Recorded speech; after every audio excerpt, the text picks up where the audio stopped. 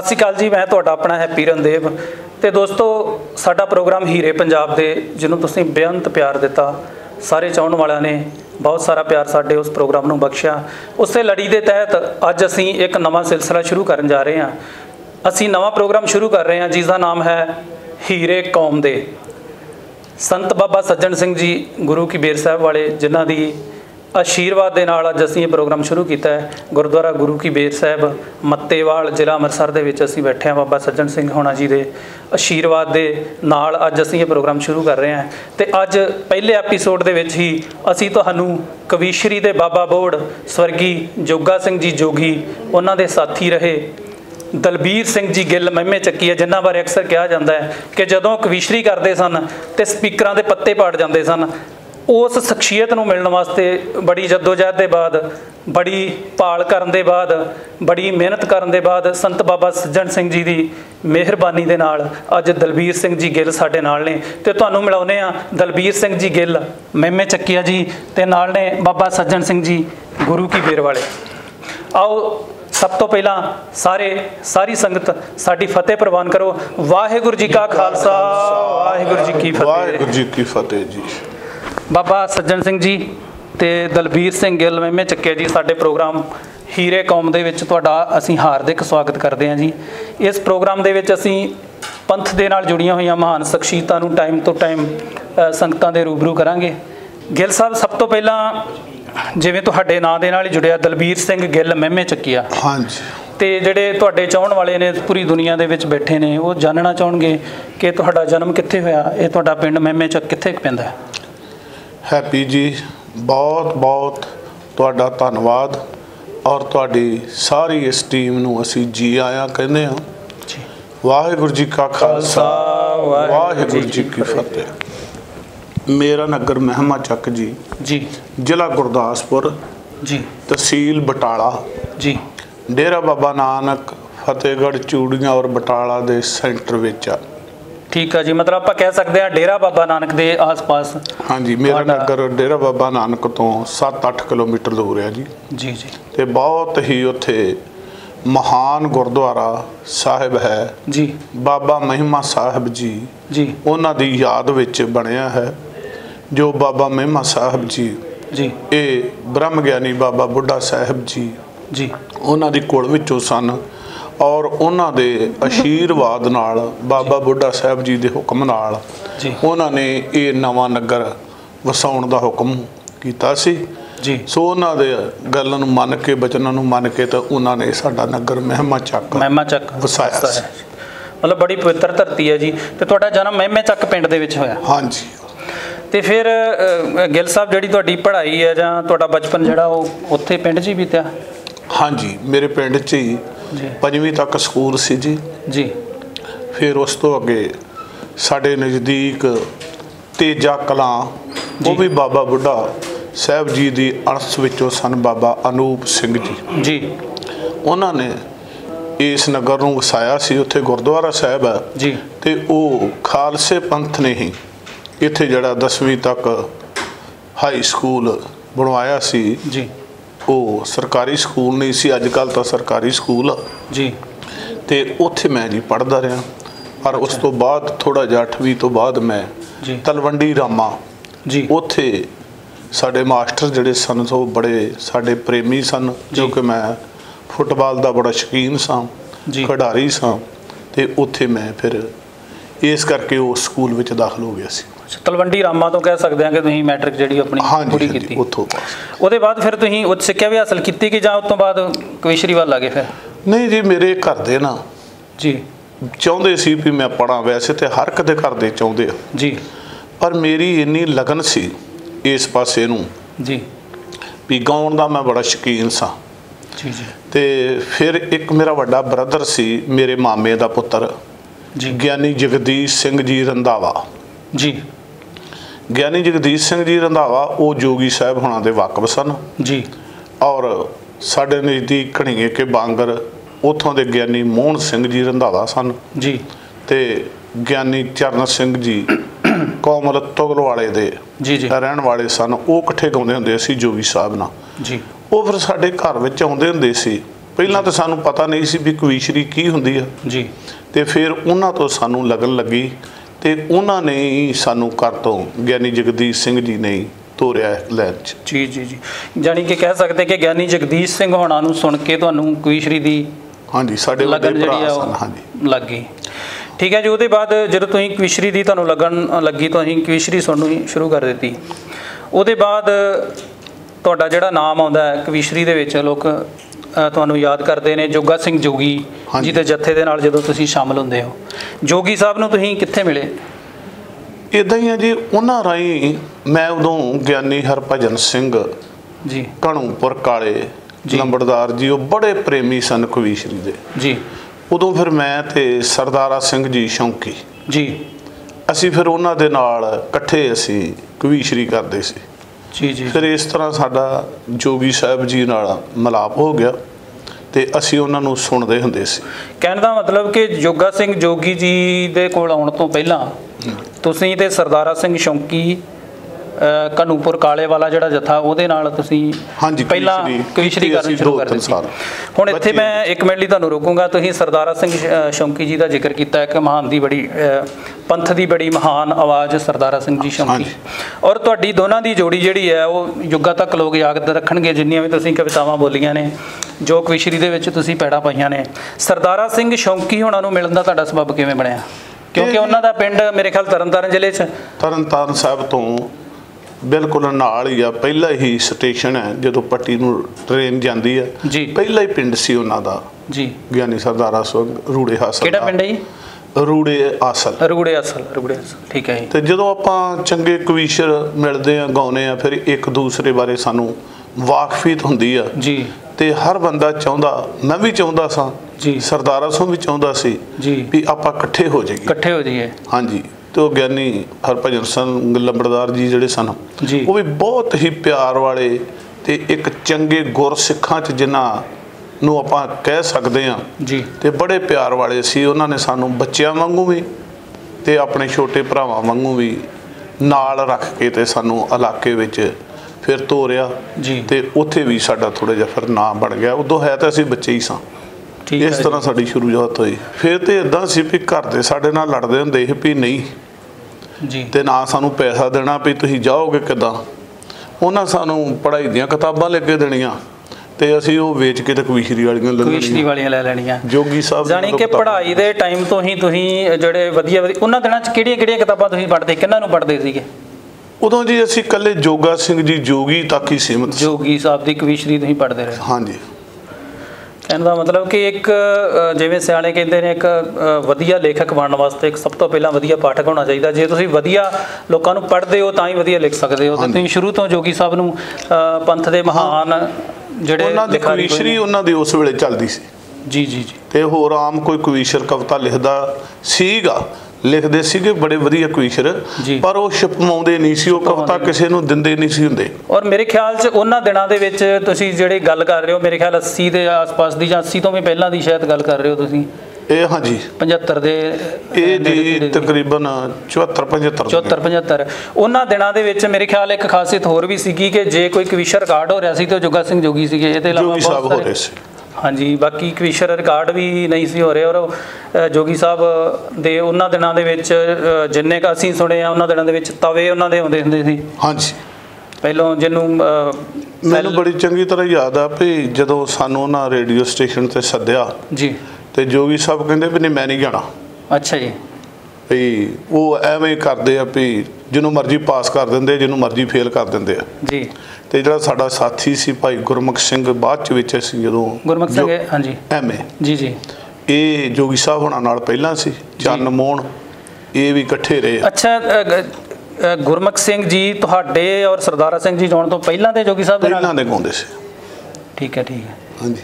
ਕਿਉਂਕਿ ਕਈ ਜਿਹੜੇ ਅਸੀਂ ਸੁਣੇ ਨੇ, ਕਈ ਤੁਹਾਡੇ ਪ੍ਰਸੰਗ ਸੁਣੇ ਨੇ, ਉਹਨਾਂ ਦੇ ਵਿੱਚ ਮੈਂ ਤੁਹਾਨੂੰ ਜੋਗੀ ਸਾਹਿਬ ਨੂੰ ਤੇ ਸ਼ੌਂਕੀ ਸਾਹਿਬ ਨੂੰ ਸੁਣਿਆ, ਉਹਨਾਂ ਦੇ ਵਿੱਚ ਗੁਰਮੁਖ ਸਿੰਘ ਨਹੀਂ ਹੈ ਕਈ ਪ੍ਰਸੰਗਾਂ ਦੇ ਵਿੱਚ। ਹਾਂਜੀ, ਹੋ ਜਾਂਦਾ ਸੀ। ਇਸ ਕਰਕੇ ਸਾਡੇ ਦਿਮਾਗ ਦੇ ਵਿੱਚ ਇਹ ਸੀ ਕਿ ਸ਼ਾਇਦ ਤੁਸੀਂ ਪਹਿਲਾਂ ਆਏ, ਗੁਰਮੁਖ ਸਿੰਘ ਬਾਅਦ ਚ ਆਏ। ਨਹੀਂ, ਉਹ ਮੇਰੇ ਨਾਲੋਂ ਤਕਰੀਬਨ 4-5 ਸਾਲ ਪਹਿਲਾਂ ਆ ਗਏ ਜੋਗੀ ਸਾਹਿਬ ਨਾਲ ਗਾਉਂਦੇ ਸੀ। ਠੀਕ ਹੈ। ਉਹ ਤੁਸੀਂ ਦੱਸ ਰਹੇ ਸੀਗੇ ਰੇਡੀਓ ਸਟੇਸ਼ਨ ਦੀ ਗੱਲ। ਹਾਂਜੀ, ਉਹ ਫਿਰ ਗੁਰਮੁਖ ਸਿੰਘ ਨੇ ਆਖਿਆ ਵੀ ਨਹੀਂ ਕੋਈ ਨਹੀਂ ਆਪਾਂ ਚੱਲਦੇ ਹਾਂ जी ਤੇ ਅਸੀਂ ਫਿਰ ਉੱਥੇ ਜਾ ਕੇ ਇੰਟਰਵਿਊ ਦੇ ਆਏ जी ਤੇ ਘਰ ਆ ਗਏ ਆਪੋ ਆਪਣੇ जी ਤੇ ਮੈਨੂੰ ਫਿਰ ਜੋ ਵੀ ਗੁਰਮੁਖ ਸਿੰਘ ਨੇ ਦੱਸਿਆ ਆਂਦਾ ਲੈ ਵੀ ਆਪਣੀ ਚਿੱਠੀ ਆ ਗਈ ਆ अच्छा ਤੇ ਆਪਾਂ ਹੁਣ ਰੇਡੀਓ ਸਟੇਸ਼ਨ ਤੇ ਪਾਸ ਹੋ ਗਏ ਆ ਤੇ ਆਪਾਂ ਉੱਥੇ ਜਾਇਆ ਕਰਨਾ ਫਿਰ ਇਦਾਂ ਸਾਡੀ ਰੇਡੀਓ ਸਟੇਸ਼ਨ ਤੇ ਸ਼ੁਰੂਆਤ ਹੋ ਗਈ। ਰੇਡੀਓ ਸਟੇਸ਼ਨ ਤੇ ਕਿਹੜਾ ਪ੍ਰਸੰਗ ਸੀ ਜਿਹੜਾ ਪਹਿਲਾਂ ਰਿਕਾਰਡ ਕੀਤਾ ਸੀ? ਅਸੀਂ ਬਹੁਤ ਸਾਰੇ ਉਹ ਫੁਟਕਲ ਹੀ ਹੁੰਦੇ ਸੀ ਰਿਕਾਰਡਿੰਗ ਕਿਉਂਕਿ ਉਦੋਂ ਟਾਈਮ ਹੁੰਦਾ ਸੀ। ਇੱਕ ਕਵਿਤਾ ਦੋ ਹਾਂਜੀ ਇੱਕ ਦੋ ਕਵਿਤਾ ਕਿਉਂਕਿ ਤੁਹਾਡੀਆਂ ਰੇਡੀਓ ਤੇ ਜਿੰਨੀਆਂ ਕਿ ਮੈਂ ਸੁਣੀਆਂ ਭਗਤ ਸਿੰਘ ਵਾਲਾ ਪ੍ਰਸੰਗ ਹਾਂਜੀ ਤੁਹਾਡਾ ਅਕਸਰ ਰੇਡੀਓ ਤੇ ਚੱਲਦਾ ਸੀ। ਦਰਸ਼ਕੋ ਸਾਡੇ ਨਾਲ ਨੇ ਦਲਬੀਰ ਸਿੰਘ ਜੀ ਗਿੱਲ ਤੇ ਮਿਲਦੇ ਹਾਂ ਛੋਟੀ ਜਿਹੀ ਬ੍ਰੇਕ ਤੋਂ ਬਾਅਦ। ਵਕਫੇ ਤੋਂ ਬਾਅਦ ਫਿਰ ਤੁਹਾਡਾ ਸਵਾਗਤ ਹੈ ਜੀ ਤੇ ਮੇਰੇ ਨਾਲ ਨੇ ਪੰਥ ਦੇ ਮਹਾਨ ਕਵੀਸ਼ਰ, ਪੰਥ ਦੇ ਮਹਾਨ ਲਿਖਾਰੀ, ਪੰਥ ਦੇ ਮਹਾਨ ਖੋਜਕਰਤਾ ਦਲਬੀਰ ਸਿੰਘ ਜੀ ਗਿੱਲ ਮਹਿਮੇਚੱਕੀਆ ਅਤੇ ਸਤਿਕਾਰਯੋਗ ਬਾਬਾ ਜੀ ਸੱਜਣ ਸਿੰਘ ਜੀ ਗੁਰੂ ਕੀ ਬੇਰ ਵਾਲੇ ਤੇ ਭਾਈ ਦਲਬੀਰ ਸਿੰਘ ਜੀ ਗਿੱਲ ਦੇ ਨਾਲ ਸਾਡੀ ਗੱਲਬਾਤ ਚੱਲ ਰਹੀ ਸੀ। ਅੱਛਾ ਗਿੱਲ ਸਾਹਿਬ, ਤੁਸੀਂ ਦੱਸ ਰਹੇ ਸੀ ਜਦੋਂ ਤੁਸੀਂ ਰੇਡੀਓ ਤੇ ਪਾਸ ਹੋ ਗਏ ਹਾਂਜੀ ਤੇ ਰੇਡੀਓ ਤੇ ਫਿਰ ਕਿਹੜੀ ਕਵਿਤਾ ਜਿਹੜੀ ਤੁਸੀਂ ਉੱਥੇ ਤੁਹਾਨੂੰ ਯਾਦ ਆ ਤੁਸੀਂ ਹਾਂਜੀ ਉਦੋਂ ਬਾਬਾ ਭਗਤ ਰਵਿਦਾਸ ਜੀ ਦੀ ਜੀ ਇਹ ਵੀ ਰਿਕਾਰਡਿੰਗਾਂ ਕਰਾਈਆਂ। ਫਿਰ ਅਸੀਂ ਭਗਤ ਸਿੰਘ ਜੀ ਦੀ ਜੀ ਕਰਤਾਰ ਸਿੰਘ ਸਰਾਭਾ ਜੀ ਦੀ ਜੀ ਜੀ ਇਸ ਤਰ੍ਹਾਂ ਉਹਨਾਂ ਨੂੰ ਰਿਕਾਰਡਿੰਗ ਕਰਾਇਆ ਸੀਗਾ। ਕੋਈ ਦੋ ਲਾਈਨਾਂ ਆਪਣੀ ਕਿਸੇ ਕਵਿਤਾ ਦੀਆਂ ਤਾਂ ਕਿ ਜਿਹੜੇ ਸੁਣਦੇ ਰਹੇ ਨੇ ਤੁਹਾਨੂੰ ਉਹਨਾਂ ਦੀ ਯਾਦਾਸ਼ਤ ਤਾਜ਼ੀ ਹੋ ਜਾਏ ਜਰਾ, ਉਹ ਰੇਡੀਓ ਦੇ ਟਾਈਮ ਯਾਦ ਆ ਜਾਣ ਲੋਕਾਂ ਨੂੰ। ਜਦ ਪੁੱਛਿਆ ਬਾਬੇ ਨੇ ਦੱਸ ਕੀ ਭਗਤ ਸਿੰਘਾ ਤੂੰ ਚਾਹੁੰਦਾ, ਕੀ ਪੜਦਾ ਰਹਿਣਾ ਏ, ਕਿਸ ਦੇ ਗੀਤ ਸਦਾ ਤੂੰ ਗਾਉਣਾ, ਮੈਨੂੰ ਦਿਸਦੇ ਬਾਬਾ ਜੀ, ਦਿਸਦੇ ਬਾਬਾ ਜੀ ਜਿਹੜੇ ਵਰਤਣ ਲੱਗੇ ਭਾਣੇ, ਮੈਂ ਫਾਂਸੀ ਚੜ ਜਾਵਾਂ ਮੇਰਾ ਦੇਸ਼ ਆਜ਼ਾਦੀ ਮਾਣੇ। ਇਹ ਸੀਗਾ ਤੁਹਾਡੀ ਆਵਾਜ਼ ਦੇ ਵਿੱਚ ਅੱਜ ਵੀ ਉਹੀ ਪੰਜਾਬੀ 'ਚ ਜੇ ਆਪਾਂ ਕਹਿ ਦਈਏ ਉਹੀ ਬੜਕ, ਉਹੀ ਉਚਾਈ ਤੁਹਾਡੀ ਆਵਾਜ਼ ਦੇ ਵਿੱਚ ਲੋਕ ਸੁਣ ਕੇ ਮੇਰੇ ਖਿਆਲ ਬਹੁਤ ਆਨੰਦ ਆਇਆ ਹੋਵੇਗਾ ਸਾਡੇ ਸੁਣਨ ਵਾਲਿਆਂ ਨੂੰ ਤੁਹਾਡੀ ਇਹ ਕਵਿਤਾ ਸੁਣ ਕੇ। ਅੱਛਾ ਰੇਡੀਓ 'ਤੇ ਜਦੋਂ ਤੁਸੀਂ ਪਾਸ ਹੋ ਗਏ ਫਿਰ ਉਹਨਾਂ ਦਿਨਾਂ ਦੇ ਵਿੱਚ ਜਿਹੜੀ ਰਿਕਾਰਡਿੰਗ ਕਰਾਉਣੀ ਜਾਂ ਪ੍ਰਸੰਗ ਨੂੰ ਕਹਿ ਲਓ ਰਿਕਾਰਡ ਕਰਕੇ ਲੋਕਾਂ ਤੱਕ ਪਹੁੰਚਾਉਣਾ, ਤਵਾ ਮੇਰੇ ਖਿਆਲ ਉਦੋਂ ਤਵੇ ਸਿਸਟਮ ਚੱਲਦਾ ਸੀ, ਕੈਸਟ ਬਾਅਦ 'ਚ ਆਈ ਹੈ। ਫਿਰ ਰਿਕਾਰਡਿੰਗ ਦਾ ਤੁਹਾਡਾ ਸਬੱਬ ਕਦੋਂ ਬਣਿਆ? ਇਹ ਰਿਕਾਰਡਿੰਗ ਜਿਹੜੀ ਆ ਇਹ ਉਦੋਂ ਸਾਡੇ ਨਾਲ ਗਿਆਨੀ ਮੋਹਨ ਸਿੰਘ ਤੇ ਚਰਨ ਸਿੰਘ ਜਿਹੜੇ ਸੀ, ਗਿਆਨੀ ਮੋਹਨ ਸਿੰਘ ਜੀ ਉਹ ਯੂਪੀ ਚਲੇ ਗਏ ਸੀ ਜੀ।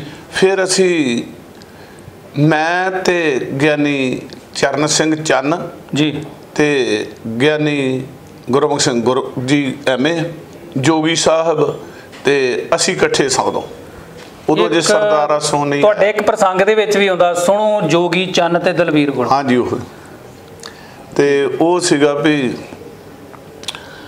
ਉਹਨੂੰ ਲਹਿਰੀਆ ਛੰਦ ਕਹਿੰਦੇ ਨੇ ਜੀ। ਤੇ ਜਿਹੜੀ ਰਿਕਾਰਡਿੰਗ ਹੋਈ ਰਿਕਾਰਡਿੰਗ ਕਰਾਈ ਸੀ ਅਸੀਂ ਇਹਦੇ ਉੱਤੇ ਜਾ ਕੇ ਟੈਕਸਲਾ ਟੀਵੀ 'ਚ। ਟੈਕਸਲਾ ਟੀਵੀ 'ਚ ਲੁਧਿਆਣੇ? ਨਹੀਂ ਇਹ ਟੈਕਸਲਾ 'ਚ ਨਹੀਂ, ਇਹ ਉਹ ਕੈਸਟਾਂ ਸਨ, ਇਹ ਅਨਰੀਕੋ ਕੰਪਨੀ 'ਚ ਹੋਇਆ ਸੀ। ਅਨਰੀਕੋ 'ਚ ਤਵੇ ਅਨਰੀਕੋ 'ਚ ਬਣਦੇ ਸੀ। ਹਾਂ ਦਿੱਲੀ ਮੇਰੇ ਖਿਆਲ ਗਏ ਹੋਗੇ ਤੁਸੀਂ? ਹਾਂਜੀ ਦਿੱਲੀ ਗਏ, ਕੁਦਰਤੀ ਅਸੀਂ ਜਾਣਾ ਸੀ ਕਿਤੇ ਪ੍ਰੋਗਰਾਮ ਤੇ ਜੀ। ਤੇ ਉਦੋਂ ਫਿਰ ਮਹਾਂਪੁਰਖ ਬਾਬਾ ਹਰਬੰਸ ਸਿੰਘ ਜੀ ਜਿਹੜੇ ਕਾਰ ਸੇਵਾ ਵਾਲੇ ਸੀ ਜੀ ਜੀ, ਇਹਨਾਂ ਦਾ ਬੰਗਲਾ ਸਾਹਿਬ 'ਚ ਗੁਰਦੁਆਰਾ ਸਾਹਿਬ ਹੁੰਦਾ ਸੀ ਜੀ, ਬਹੁਤ ਸੇਵਾ ਕਰਾਉਂਦੇ ਸੀ, ਬੜੇ ਸਿਆਣੇ ਪੜ੍ਹੇ ਲਿਖੇ ਮਹਾਂਪੁਰਖ ਸੀ। ਤੇ ਇਹ ਅਸੀਂ ਉੱਥੇ ਜਾ ਕੇ ਦਿੱਲੀ ਰਹਿੰਦੇ ਹੁੰਦੇ ਸੀ ਜਦੋਂ ਵੀ ਕਿਤੇ ਜਾਣਾ ਅੱਗੇ ਬਾਬਾ ਹਰਬੰਸ ਸਿੰਘ ਜੀ ਕੋਲ। ਹਾਂਜੀ ਜੀ। ਉਹ ਬੜੇ ਉਹਨਾਂ ਦੇ ਜਿਹੜੇ ਸਾਥੀ ਸੀ ਜਿੰਨੇ ਵੀ ਜੀ, ਖਾਸ ਕਰਕੇ ਜਿਹੜੇ ਡਰਾਈਵਰ ਹੁੰਦੇ ਸੀ ਜੀ, ਉਹ ਬੜਾ ਪਿਆਰ ਕਰਦੇ ਸੀ। ਉਹ ਉਹਨਾਂ ਨੂੰ ਦੱਸਿਆ ਵੀ ਤੁਸੀਂ ਰਿਕਾਰਡਿੰਗ ਕਰਾਓ, ਵੀ ਜਦੋਂ ਅਸੀਂ ਦੱਸਦੇ ਹਾਂ ਵੀ ਸਾਡੇ ਕਵੀਸ਼ਰ ਨੇ, ਤੇ ਉਹ ਕਹਿੰਦੇ ਉਹਨਾਂ ਦੀ ਨਾ ਕੋਈ ਰਿਕਾਰਡਿੰਗ ਆ ਨਾ ਕੋਈ ਉਹਨਾਂ ਦੇ ਕੈਸਟ ਆ ਜੀ। ਤੇ ਉਹ ਬਹੁਤ ਹੀ ਪ੍ਰੇਮ ਵਾਲਾ ਸੀ ਗੁਰੂ ਕਾ ਸਿੱਖ ਜੀ। ਉਹ ਕਹਿੰਦਾ ਵੀ ਕਰਾਓ, ਮੈਂ ਕਿਹਾ ਵੀ ਚਲੋ ਠੀਕ ਆ। ਉਹਦੇ ਨਾਲ ਫਿਰ ਸਾਡੀ ਪਰਮਾਰ ਸਾਹਿਬ ਨਾਲ ਥੋੜੀ ਵਾਕਫੀਤ ਹੋ ਗਈ ਜੀ ਜੀ। ਉਹ ਕਹਿੰਦੇ ਵੀ ਕੋਈ ਰਿਕਾਰਡਿੰਗ ਕਰਾਓ। ਅੱਛਾ, ਮੈਂ ਕਿਹਾ ਵੀ ਅੱਜ ਹੀ ਕਰਾ ਦਿੰਦੇ, ਅੱਜ ਹੀ ਕਰਾ ਦਿੰਦੇ। ਉਹ ਕਹਿੰਦੇ ਵੀ ਫਿਰ ਕਰਾਓ। ਉੱਥੇ ਫਿਰ ਇਹ ਸਾਡੇ 4 ਗੀਤ ਹੋਏ ਸੀ ਰਿਕਾਰਡਿੰਗ ਕਵੀਸ਼ਰੀ ਦੇ ਜੀ, ਜਿਹਦੇ 'ਚ ਉਹ ਲਿਖਿਆ ਵਾ ਵੀ ਜੋਗੀ ਚੰਨ ਤੇ ਦਲਬੀਰ ਇਉਂ ਬਿਆਨ ਕਰਦੇ ਨੇ। ਇਹ ਕਿਹੜਾ ਲਹਿਰੀਆ ਛੰਦ ਦਾ ਤੁਸੀਂ ਜ਼ਿਕਰ ਕਰ ਰਹੇ ਸੀ? ਲਹਿਰੀਆ ਕਿਹੜਾ ਛੰਦ? ਸੁਣੀ ਵਾਰਤਾ ਜਾਂ ਗੁਰੂ ਦਰਬਾਰ ਦੀ, ਨਿਗਾਹ ਗਹਿਰੀ ਹੋ ਗਈ ਕੌਮੀ ਜਥੇਦਾਰ ਦੀ, ਕਿਹੜੀ ਕੌਮ ਸਾਨੂੰ ਆਣ ਕੇ ਵੰਗਾ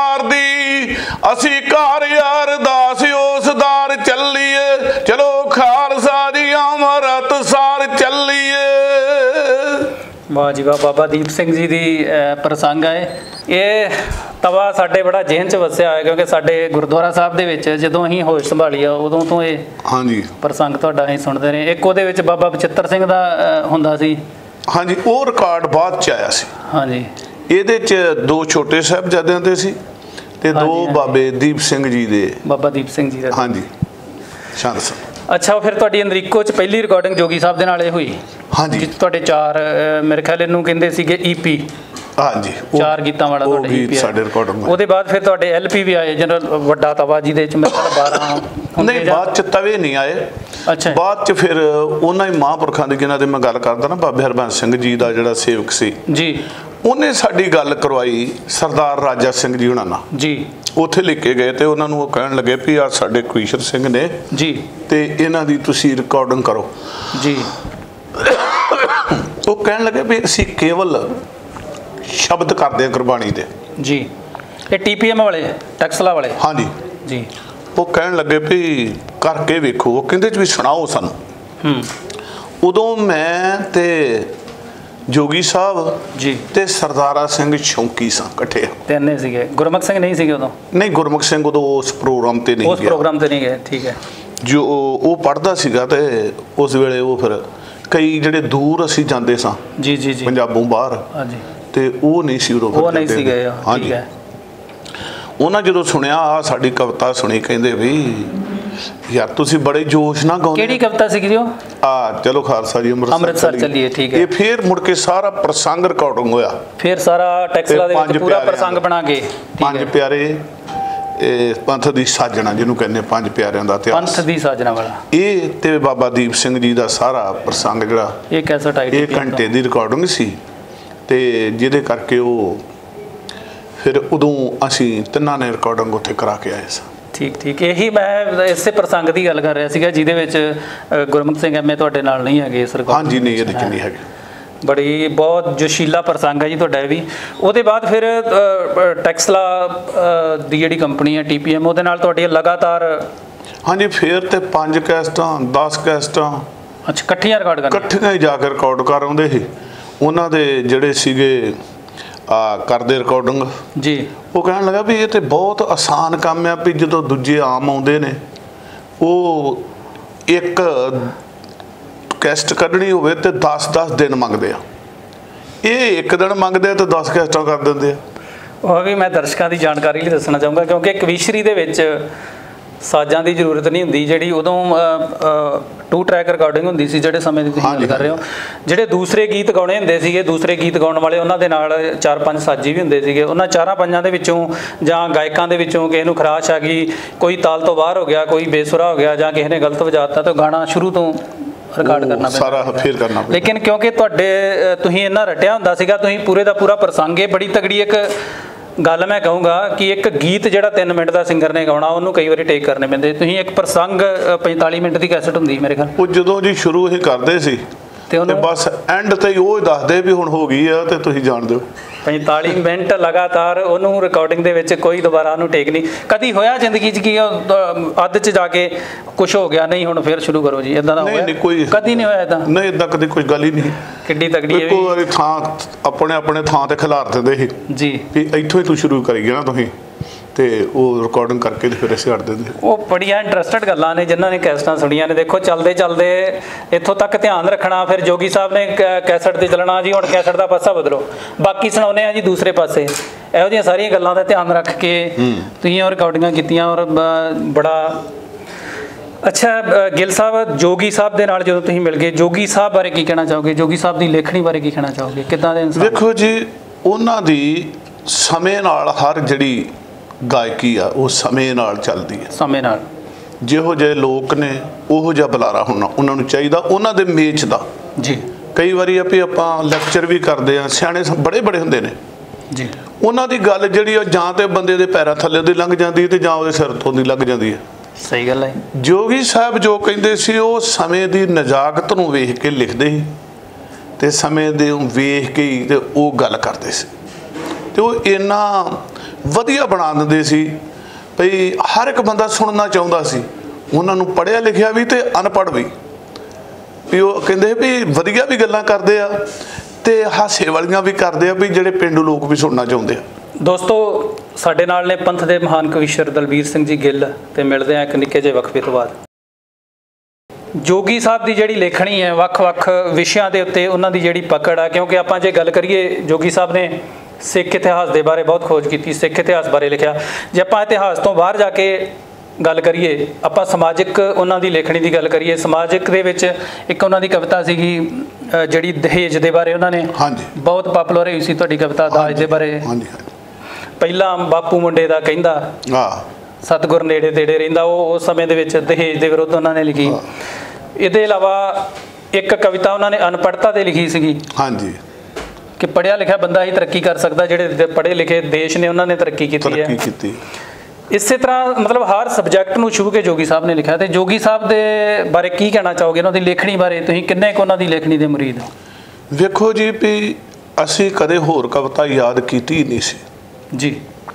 ਜਿੰਨੀਆਂ ਵੀ ਉਹਨਾਂ ਦੀਆਂ ਲਿਖੀਆਂ ਕਵਿਤਾ ਸੀ ਉਹੀ ਯਾਦ ਕਰਦੇ ਸਾਂ ਤੇ ਉਹੀ ਗਾਉਂਦੇ ਸਾਂ, ਤੇ ਸਾਨੂੰ ਇੱਦਾਂ ਕਦੇ ਮਹਿਸੂਸ ਹੋਇਆ ਹੀ ਨਹੀਂ ਵੀ ਉਹ ਦੂਸਰੇ ਬੰਦੇ ਦੀ ਕਿਸੇ ਦੀ ਕਵਿਤਾ ਚਾਹੀਦੀ ਆ। ਹਰ ਪੱਖ ਤੇ ਲਿਖਿਆ, ਹਰ ਤਰੀਕੇ ਲਈ ਲਿਖਿਆ, ਹਰ ਸਮੇਂ ਲਈ ਲਿਖਿਆ ਉਹਨਾਂ। ਜੇ ਵਿਆਹ ਤੇ ਆ ਤੇ ਸਿੱਖਿਆ ਦੇ ਛੰਦ ਉਦੋਂ ਚੱਲਦੇ ਸੀ, ਸਿੱਖਿਆ ਤੇ ਵੀ ਉਹ ਏਡੇ ਵਧੀਆ ਹੈ ਵੀ ਚੰਗੇ ਬਣਿਆ ਜਗ ਦੀ ਸੋਭਾ, ਮਾੜੇ ਨੂੰ ਫਟਕਾਰਾਂ ਨੇ।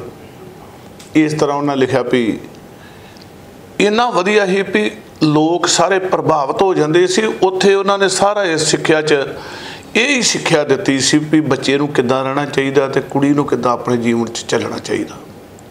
ਇੱਕ ਹੋਰ ਸਾਡੇ ਸਮਾਜਿਕ ਤਾਣੇ ਬਾਣੇ ਦੇ ਨਾਲ ਸੰਬੰਧਿਤ ਉਹਨਾਂ ਦੀ ਕਵਿਤਾ ਮੈਨੂੰ ਬੜੀ ਪਸੰਦ ਆਈ। ਉਹਨਾਂ ਲਿਖਿਆ ਸੀਗਾ ਠੋਕਰ ਖਾ ਕੇ ਅਕਲ ਬੰਦੇ ਨੂੰ ਆਉਂਦੀ ਉਮਰ ਗਵਾ ਕੇ। ਮਤਲਬ ਉਹਨਾਂ ਨੇ ਕੋਈ ਮੇਰੇ ਖਿਆਲ 'ਚ ਸਬਜੈਕਟ ਇਹੋ ਜਿਹਾ ਜਿਹਨੂੰ ਉਹਨਾਂ ਨੇ ਨਹੀਂ ਲਿਖਿਆ। ਜਿੱਦਾਂ ਹੁਣ ਮਰਗ ਤੇ ਸੀਗਾ ਵੀ ਧਨ ਜੋਬਨ ਤੇ ਜੋ ਜਵਾਨੀ ਸਦਾ ਨਹੀਂ ਰਹਿ ਸਕਦਾ, ਜਦੋਂ ਕਾਲ ਦੀ ਆਵਾਜ਼ ਪਵੀ ਕੋਈ ਅੜ ਨਹੀਂ ਬਹਿ ਸਕਦਾ। ਵੀ ਉਹ ਵੀ ਲਿਖਿਆ ਵੀ ਇਨਸਾਨ ਨੇ ਜਦੋਂ ਜਾਣਾ ਤੇ ਉਹਨੂੰ ਜਾਣਾ ਹੀ ਪੈਣਾ ਵਾ। ਤੇ ਉਹਦੇ 'ਚ ਸਿੱਖਿਆ ਸੀ ਵੀ ਸਭ ਨੂੰ ਜਾਣਾ ਪੈਂਦਾ ਆਪੋ ਆਪਣੀ ਵਾਰੀ ਤੇ। ਇਹਦਾ ਹੈਂਡਿੰਗ ਇਹ ਸੀ ਕਵਿਤਾ ਦਾ। ਫਿਰ ਇੱਕ ਤਬਾਹੀ ਵੱਲ ਵੱਧਦੀ ਹੋਈ ਦੁਨੀਆ, ਜਦੋਂ ਇੰਡੀਆ ਨੇ ਐਟਮ ਬੰਬ ਬਣਾ ਲਿਆ, ਪਾਕਿਸਤਾਨ ਨੇ ਬਣਾ ਲਿਆ, ਪੂਰੇ ਅਮਰੀਕਾ ਵਰਗਿਆਂ ਨੇ, ਜਾਪਾਨ ਵਰਗਿਆਂ ਤੇ ਐਟਮ ਬੰਬ ਸੁੱਟੇ ਗਏ। ਉਹਨਾਂ ਦਿਨਾਂ ਦੇ ਵਿੱਚ ਉਹਨਾਂ ਦੀ ਕਵਿਤਾ ਐਟਮ ਸ਼ਕਤੀ ਦੇਵੇ ਕੰਮ ਮਸ਼ੀਨਾਂ 'ਚ, ਬਣੇ ਬਰੂਦ ਦੀ ਰੂੜੀ ਪਵੇ ਜ਼ਮੀਨਾਂ 'ਚ, ਇਹੋ ਜਿਹੀਆਂ ਗੱਲਾਂ ਲਿਖਣੀਆਂ ਮੇਰੇ ਖਿਆਲ ਜੋਗੀ ਸਾਹਿਬ ਤੋਂ ਇਲਾਵਾ। ਅਸਲ ਵਿੱਚ ਉਹ ਜਿਹੋ ਜਿਹੀ ਸੰਗਤ 'ਚ ਰਹਿੰਦਾ ਨਾ ਬੰਦਾ, ਜੀ, ਜੇ ਤੁਸੀਂ ਬੰਦੇ ਨੂੰ ਥੋੜਾ ਕੈਦ ਕਰਕੇ ਰੱਖੋਗੇ ਉਹਦੀ ਸੋਚ ਕੈਦ ਹੀ ਹੋਊਗੀ। ਬਿਲਕੁਲ। ਲੇਕਿਨ ਉਹ ਸਾਰੇ ਲੋਕਾਂ 'ਚ ਵਿਚਰੇ ਹੀ, ਪੜ੍ਹਿਆਂ ਲਿਖਿਆਂ 'ਚ ਵੀ, ਆਮ ਸਿੱਧੇ ਸਾਦੇ ਲੋਕਾਂ 'ਚ, ਜਿੱਥੇ ਉਹ ਸਿੱਧੀਆਂ ਕਵਿਤਾ ਲਿਖਦੇ ਸੀ। ਉਹਨਾਂ ਸਮਿਆਂ 'ਚ ਇੱਕ ਵਾਰੀ ਉਹਨਾਂ ਨੇ ਕਵਿਤਾ ਲਿਖ ਦਿੱਤੀ ਵੀ ਉਹ ਚੰਦ ਉੱਤੇ ਹਲ ਵਾਹੁਣ ਲਈ ਜੱਟਾਂ ਨੇ ਹਿੰਮਤ। ਕਿਆ ਬਾਤ ਹੈ। ਤੇ ਉਹਨਾਂ ਦੀ ਵਿਰੋਧਤਾ ਵੀ ਕੀਤੀ ਕਿ ਲੈ ਚੰਦ ਤੇ ਕਿੱਦਾਂ ਹਲ ਵਾਧੂ।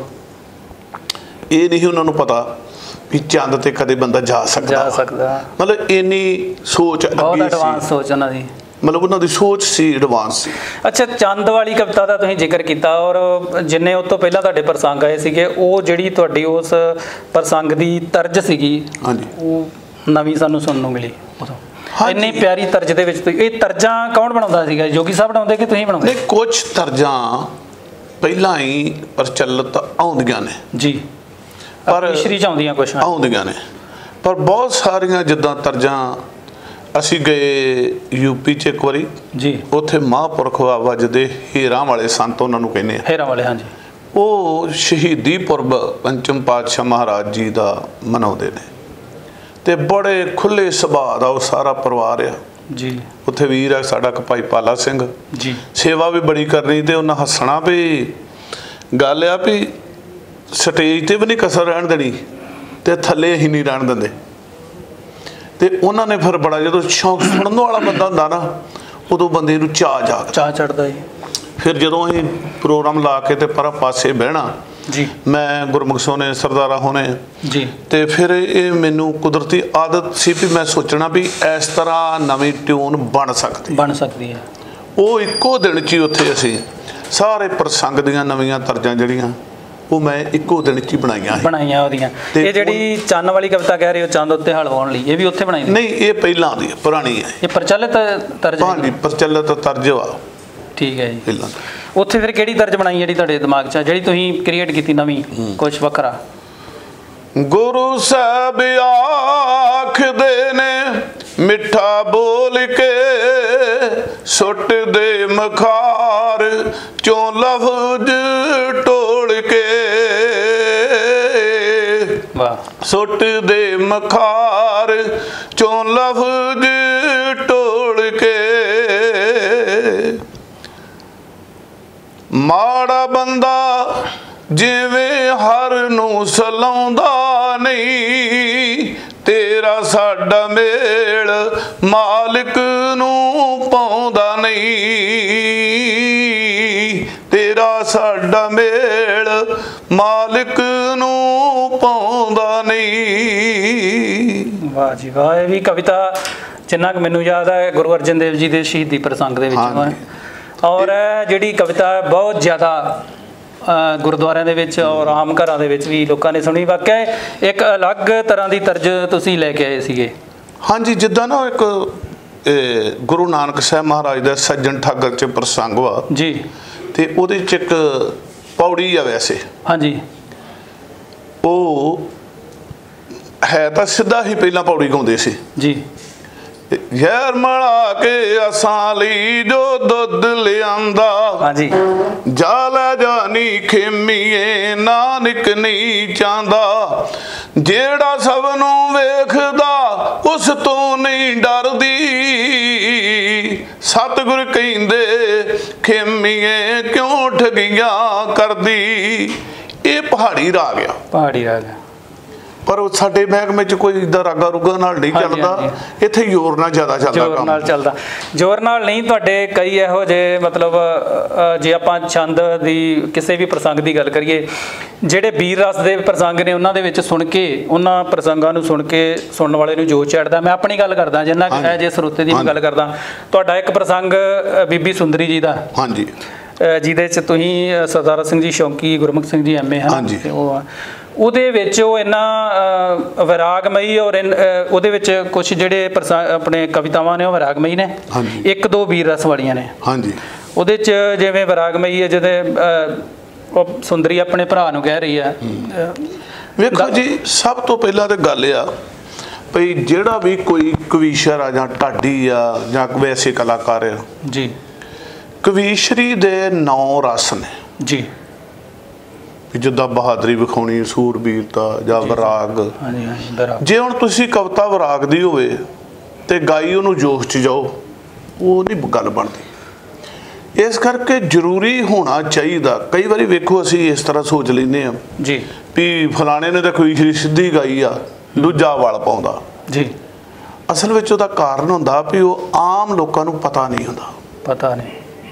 ਉਹ ਆਪਾਂ ਸੋਚਦੇ ਵੀ ਸ਼ਾਇਦ ਇਹ ਕਵੀਸ਼ਰੀ ਇਹਨੇ ਗਲਤ ਕਰਤੀ ਆ। ਜਦੋਂ ਜਿਹਨੂੰ ਸਮਝ ਆ ਨਾ, ਉਹ ਸੋਚੂਗਾ ਵੀ ਨਹੀਂ, ਇਹ ਐਸ ਰਾਗ 'ਚ ਹੀ ਗਾਈ ਹੋਊਗੀ ਤੇ ਸੋਹਣੀ ਲੱਗੂਗੀ।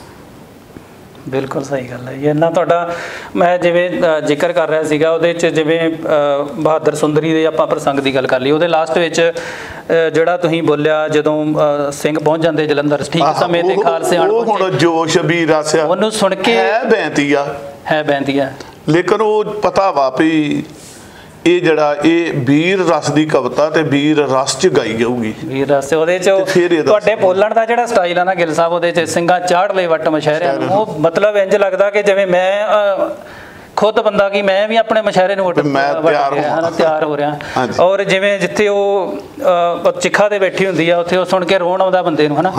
ਇਸ ਤਰ੍ਹਾਂ ਅਲੱਗ-ਅਲੱਗ ਇਹ ਜਿਹੜੀਆਂ ਪਿਰਤਾਂ ਪਾਈਆਂ ਨੇ ਤੁਸੀਂ ਕਵੀਸ਼ਰੀ ਦੇ ਵਿੱਚ, ਇਹ ਹਮੇਸ਼ਾ ਨਾ ਯਾਦ ਰੱਖਣ ਯੋਗ ਨੇ। 2 ਮਿੰਟ ਲਈ ਆਪਾਂ ਬ੍ਰੇਕ ਲੈਂਦੇ ਹਾਂ, ਮਿਲਦੇ ਹਾਂ ਛੋਟੀ ਜਿਹੀ ਬ੍ਰੇਕ ਤੋਂ ਬਾਅਦ।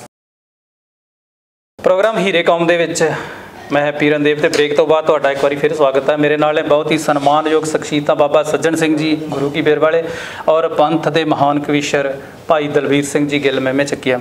ਅੱਛਾ ਗਿੱਲ ਸਾਹਿਬ, ਜੋਗੀ ਸਾਹਿਬ ਦੇ ਨਾਲ ਤੁਸੀਂ ਬਹੁਤ ਲੰਮਾ ਟਾਈਮ ਕੰਮ ਕੀਤਾ ਉਹਨਾਂ ਦੇ ਜੱਥੇ ਦੇ ਵਿੱਚ। ਉਹਨਾਂ ਦੇ ਫਿਰ ਹੋਰ ਕਿੰਨੇ ਕੁ ਉਹਨਾਂ ਦੇ, ਕਿਉਂਕਿ ਅਣਗਿਣਤ ਸ਼ਾਗਿਰਦ ਨੇ, ਜਿੰਨੇ ਵੀ ਮੇਰੇ ਖਿਆਲ ਜੇ ਆਪਾਂ ਮੌਜੂਦਾ ਕਵੀਸ਼ਰਾਂ ਦੀ ਗੱਲ ਕਰੀਏ ਤਾਂ ਉਹ ਤਕਰੀਬਨ ਸਾਰੇ ਹੀ ਜੋਗੀ ਸਾਹਿਬ ਦੇ ਸ਼ਾਗਿਰਦ ਨੇ। ਤੇ ਤੁਹਾਡੇ ਨਾਲ ਹੋਰ ਫਿਰ ਕਿਹੜੇ ਜ਼ਿਕਰਯੋਗ ਉਦੋਂ ਹੋਰ ਸ਼ਾਗਿਰਦ ਜਿਨ੍ਹਾਂ ਨੇ ਤੁਹਾਡੇ ਨਾਲ ਕੰਮ ਕੀਤਾ ਜੋਗੀ ਸਾਹਿਬ ਦੇ ਟਾਈਮ? ਜੋਗੀ ਸਾਹਿਬ ਦੇ ਟਾਈਮ ਤੇ ਅਸੀਂ ਤੇ ਜ਼ਿਆਦਾ ਜੀ ਵੀ ਮੈਂ ਜਦੋਂ ਦਾ ਜੋਗੀ ਸਾਹਿਬ ਨਾਲ ਲੱਗਾ, ਉਹਦੇ ਤੋਂ ਚਰਨ ਸਿੰਘ ਚੰਨ ਕੋਂਬਲ ਤੋਂ ਗਲਵਾਲਾ ਸੀ ਜੀ ਜੀ। ਫਿਰ ਜ਼ਿਆਦਾ ਸਮਾਂ ਰਹੇ ਹਾਂ ਅਸੀਂ ਗੁਰਮੁਖ ਸਿੰਘ ਜੀ, ਸਰਦਾਰਾ ਸਿੰਘ ਸ਼ੌਂਕੀ ਜੀ ਤੇ ਦਾਸ। ਅਸੀਂ ਫਿਰ ਇਕੱਠੇ ਲੰਮਾ ਸਮਾਂ ਰਹੇ ਹਾਂ। ਉਦੋਂ ਬਾਅਦ 'ਚ ਵੀ ਸਰਦਾਰਾ ਸਿੰਘ ਸਾਡੇ ਨਾਲ ਰਿਹਾ ਜੀ। ਤੇ ਉੱਦਾਂ ਤੇ ਬਹੁਤ ਸਾਰੇ ਜਿੱਦਾਂ ਕਿਹੜੇ ਜ਼ਿਕਰਯੋਗ ਉਹਨਾਂ ਦੇ ਹੋਰ ਸ਼ਾਗਿਰਦ ਨੇ ਜਿਹੜੇ ਜੋਗੀ ਸਾਹਿਬ ਦੇ? ਹਾਂਜੀ, ਜੋਗੀ ਸਾਹਿਬ ਦੇ ਜੀ ਕਰੀਬ 100 ਦੇ ਕਰੀਬ ਸ਼ਾਗਿਰਦ ਨੇ। ਵਾਹ। ਪਰ ਉਹਨਾਂ ਚੋਂ ਬੜਿਆਂ ਨੇ ਮਾਣ ਖੱਟਿਆ, ਜਿਵੇਂ ਗਿਆਨੀ ਲਖਮੀਰ ਸਿੰਘ ਮਸਤ ਜੀ, ਗਿਆਨੀ ਸੁਲੱਖਣ ਸਿੰਘ ਜੀ ਭਾਂਬੜੀ ਜੀ, ਗਿਆਨੀ ਕੇਵਲ ਸਿੰਘ ਜੀ ਮਹਿਤਾ ਜੀ। ਇਸ ਤਰ੍ਹਾਂ ਬਹੁਤ ਉਹਨਾਂ ਦੇ ਸ਼ਾਗਿਰਦ ਸੀ ਜਿਹੜੇ ਨਾਮਵਰ ਹੋਏ ਆ। ਬਲਦੇਵ ਸਿੰਘ ਬੈਂਕਾ ਵੀ ਉਹਨਾਂ ਦੇ ਸ਼ਾਗਿਰਦ ਸੀਗੇ? ਉਹ ਨਹੀਂ ਸੀ ਉਹਨਾਂ ਦੇ ਸ਼ਾਗਿਰਦ। ਅੱਛਾ, ਉਹ ਨਹੀਂ ਸੀ। ਤੇ ਉਹ ਪੰਡਿਤ ਮੋਹਨ ਸਿੰਘ ਜੀ ਘਰਿਆਲੇ ਵਾਲੇ ਬੜੇ ਮਹਾਨ ਕਵੀਸ਼ਰ ਸਨ ਜੀ, ਉਹ ਉਹਨਾਂ ਦੇ ਸ਼ਾਗਿਰਦ। ਉਹ ਉਹਨਾਂ ਦੇ ਸ਼ਾਗਿਰਦ ਸਨ। ਭਾਈ ਸਰੂਪ ਸੋਹਣੀ ਜੀ ਜੀ। ਗਿਆਨੀ ਜਗੀਰ ਸਿੰਘ ਮਸਤ ਜੀ ਜਿਹੜੇ ਉਹ ਪੰਡਿਤ ਬੀਰਬਲ ਸਾਹਿਬ ਦੇ ਸ਼ਾਗਿਰਦ ਸੀ ਜੀ ਜੀ ਜੀ। ਉਹ ਮਤਲਬ ਫਿਰ ਸਾਥੀ ਬਣੇ ਪਹਿਲਾਂ ਉਹਨੂੰ ਸਾਡੇ ਤੋਂ ਕਾਫੀ ਸਾਥੀ। ਬੜਾ ਉਹਨਾਂ ਨੇ ਜ਼ਿਆਦਾ ਨਾਂ ਜੋਗੀ ਸਾਹਿਬ ਦਾ ਬਣਾਇਆ। ਅੱਛਾ, ਤੇ ਜਦੋਂ ਉਸ ਦੌਰ ਦੀ ਆਪਾਂ ਗੱਲ ਕਰ ਰਹੇ ਹਾਂ 80 ਦੇ ਦਹਾਕੇ ਦੀ, ਜਦੋਂ ਪੰਜਾਬ ਦੇ ਵਿੱਚ ਖਾੜਕੂਵਾਦ ਦਾ ਵੀ ਜ਼ੋਰ ਸੀਗਾ। ਹਾਂਜੀ। ਸੰਘਰਸ਼, ਸਿੱਖ ਸੰਘਰਸ਼ ਜਿਹੜਾ ਪੂਰੇ ਜ਼ੋਰ ਤੇ ਸੀਗਾ, ਉਸ ਦੌਰ ਦੇ ਵਿੱਚ ਕਿੰਨੇ ਕੁ ਪ੍ਰੋਗਰਾਮ ਸੀਗੇ? ਡੇਲੀ ਲਾਉਂਦੇ ਸੀ ਜਾਂ ਡੇਲੀ ਦੇ ਦੋ ਵੀ? ਕਿੰਨੇ ਕੁ ਪ੍ਰੋਗਰਾਮ? ਹਾਂਜੀ, ਇਸ ਤਰ੍ਹਾਂ ਤੇ ਸੀਗਾ ਵੀ 2-2 3-3 ਪ੍ਰੋਗਰਾਮ ਵੀ ਹੋ ਜਾਂਦੇ ਸੀ ਜੀ, ਰੋਏ ਦੇ। ਹਾਂਜੀ। ਤੇ ਉਦੋਂ ਜੰਗ ਸਾਂ ਜੀ, ਤੇ ਪ੍ਰੋਗਰਾਮ ਲੱਗ ਜਾਂਦੇ ਸੀ। ਜੋਗੀ ਸਾਹਿਬ ਵੀ ਵਧੀਆ ਉਹਨਾਂ ਦੀ ਸਿਹਤ ਰਹੀ ਆ ਜੀ ਜੀ। ਹੁਣ ਆਪਾਂ ਜਦੋਂ ਵੇਖਦੇ ਹਾਂ ਵੀ 86-87 ਸਾਲ ਦੇ ਉਹ ਹੋ ਕੇ ਹੁਣ ਤੱਕ ਵੀ ਵਧੀਆ ਪ੍ਰੋਗਰਾਮ ਲਾ ਰਹੇ ਸੀਗੇ। ਬਹੁਤ ਵਧੀਆ। ਉਹਨਾਂ ਦੀ ਆਵਾਜ਼ ਵੇਖੋ, ਇੱਕ ਗੱਲ ਕਦੀ ਨਹੀਂ ਅਸੀਂ ਕਿਸੇ ਨੂੰ ਵੀ ਨੀਵਾਂ ਨਹੀਂ ਵਿਖਾਉਂਦੇ ਜੀ।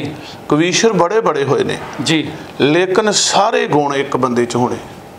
ਇਹ ਜੋਗੀ ਸਾਹਿਬ ਦੇ ਹਿੱਸਾ ਭਈ ਜੇ ਉਹ ਲਿਖਾਰੀ ਜੀ ਤੇ ਤਾਂ ਸਭ ਤੋਂ ਟੌਪ ਤੇ, ਜੇ ਉਹ ਗਾਉਂਦੇ ਸੀ ਜੀ ਤੇ ਉਹ ਕਿਤੇ ਕੈਸਟਾਂ ਮੈਨੂੰ ਕਈ ਵਾਰੀ ਵੇਖਦੇ ਆ ਆਪਾਂ, ਉਹ ਤੁਸੀਂ ਵੈਸੇ ਰਿਕਾਰਡ 'ਚ ਵੀ ਸੁਣਿਆ ਹੀ ਆ ਜੀ, ਭਈ ਇੰਨੀ ਬੁਲੰਦ ਆਵਾਜ਼ ਵੀ ਸਿਰੇ ਦੀ ਗੱਲ ਲਾ ਦਿੰਦੇ।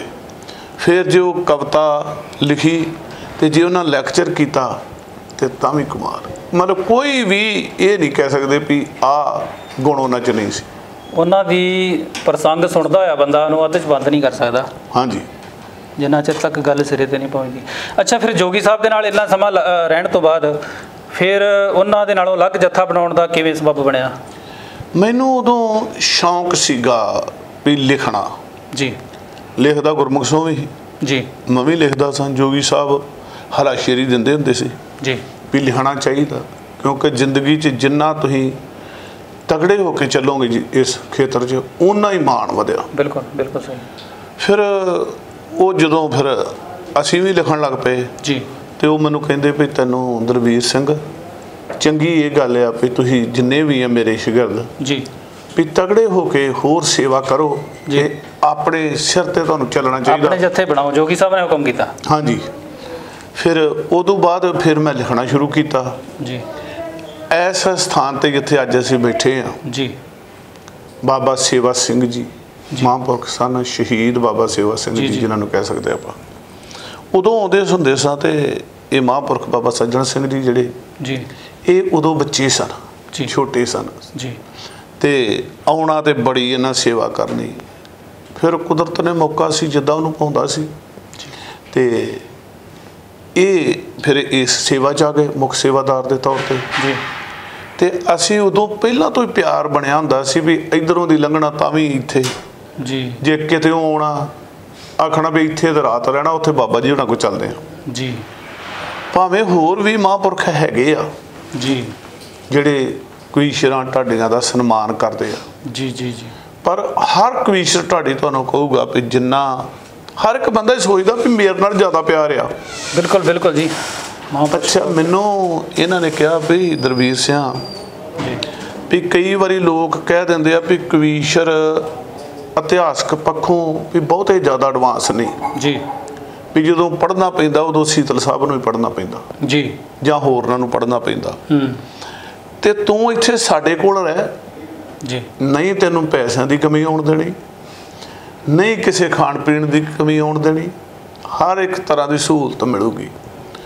कोई भी जिहड़ा लिखारी है ना ਉਹਨੂੰ ਇਹ 2-3 ਗੱਲਾਂ ਦੀ ਮੁਸ਼ਕਿਲ ਆਉਂਦੀ ਆ ਜੀ ਜੀ ਵਿਚਰਦਿਆਂ ਵੀ ਉਹਦੇ ਲਈ ਵਧੀਆ ਸੇਫ ਥਾਂ ਹੋਵੇ ਉਹਨੂੰ ਆਪਣਾ ਕੋਈ ਫਿਕਰ ਫਾਕਾ ਨਾ ਹੋਵੇ ਕਿਸੇ ਤਰ੍ਹਾਂ ਦਾ ਵੀ ਮੈਂ ਕਿੱਦਾਂ ਗੁਜ਼ਾਰਾ ਕਰਨਾ ਜੀ ਇਹ ਇਹਨਾਂ ਦੀ ਬਦੌਲਤ ਸੀ ਵੀ ਜਿਹੜਾ ਇਹਨਾਂ ਨੇ ਸਾਡੇ ਨਾਲ ਇੰਨਾ ਪਿਆਰ ਕੀਤਾ ਤੇ ਉਹ ਕੁਦਰਤੀ ਭਾਈ ਚਤਰ ਸਿੰਘ ਜੀਵਨ ਸਿੰਘ ਜੀ ਜਿਹੜੇ ਉਹਨਾਂ ਦਾ ਬੇਟਾ ਸੀ ਭਾਈ ਰਵਿੰਦਰ ਸਿੰਘ ਬਜ਼ੁਰਗ ਸੀ ਜੀ ਉਹ ਮੈਨੂੰ ਕਹਿਣ ਲੱਗੇ ਵੀ ਦਲਬੀਰ ਸਿੰਘ ਤੂੰ ਤੇਰੇ ਵੱਲੋਂ ਕਈ ਪੁੱਛਦੇ ਆ ਵੀ ਤੂੰ ਕਿਤਾਬ ਲਿਆ ਜੀ ਤੇ ਤੂੰ ਇੱਥੇ ਆ ਹੋਟਲ ਆ ਲੈ ਲਾ ਤੇ ਇੱਥੇ ਲਿਖਿਆ ਕਰ ਮੈਂ ਕਿਹਾ ਵੀ ਨਹੀਂ ਮਹਾਰਾਜ ਬੜਾ ਪਿਆਰ ਸੀ ਉਹਨਾਂ ਨੂੰ ਦਾ ਵੀ ਨਹੀਂ ਮੈਂ ਇੱਥੇ ਰਹਿਣਾ ਨਹੀਂ ਤੇ ਰਹਿਣ ਲਈ ਮੇਰੇ ਕੋਲ ਥਾਂ ਹੈਗਾ ਜੀ ਹੋਟਲਾਂ 'ਚ ਨਹੀਂ ਮੈਂ ਕਿਹਾ ਅਸੀਂ ਰਹਿ ਸਕਦੇ ਜੀ ਉਹ ਕਹਿੰਦੇ ਵੀ ਕਿੱਥੇ ਮੈਂ ਕਿਹਾ ਵੀ ਮਹਾਂਪੁਰਖ ਹੈ ਸਾਡੇ ਬਾਬਾ ਸੱਜਣ ਸਿੰਘ ਜੀ ਜੀ ਉਹ ਸਾਡੇ ਨਾਲ ਬੜਾ ਪਿਆਰ ਕਰਦੇ ਆ ਮੁੜ ਕੇ ਰਾਤ ਨੂੰ ਹੱਸਦੇ ਆ ਖੇਡਦੇ ਆ